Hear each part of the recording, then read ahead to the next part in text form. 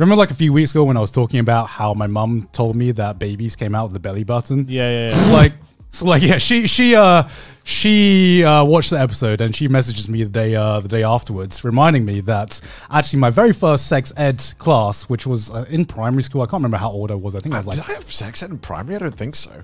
I think I had like a very early sex ed. Yeah. It wasn't like I had 2 or 3 during my entire childhood, I think, and it just like every sex ed got like progressively more graphic, like the older you get, which is how it should be. But she reminded me that the first time I learned that babies didn't come out of the belly button and came out of the vagina, I dead ass didn't believe them. You're like, no. Good joke. I came home and I remember this so vividly because I remember the very first time I tried lying to my mum, right? And it was like such an innocent little kid lie where I went to the toilet and I didn't wash my hands, and she asked me if I washed my hands, and I said yes. That was the first time, and I attempted a lie in my life. Right. It was like the most vanilla lie. And she was like, "Let me smell your hands." Let me smell your hands. And I'm like, "Oh shit!" The first time I tried lying, I got caught. So that was embedded in me from like a very early age. Just like people don't lie because people get caught when they lie. Smell your hands. Yeah. So So you believed your mom? Yeah. So my mom's like, "All right, I won't punish you this time, but."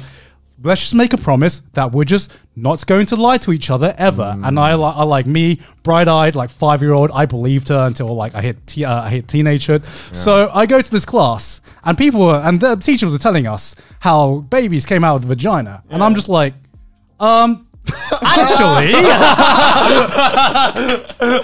actually, miss, I believe that they actually come out of the belly button. I know this. My mum taught me. And she was trying to tell me, no, they come out down there. Your mum. I'm sorry, your mother is a liar. I'm sorry, your mum is wrong. So me being like the 8 or 10-year-old, I'm like, okay, there are 2 adults in my life that have said 2 different pieces of information.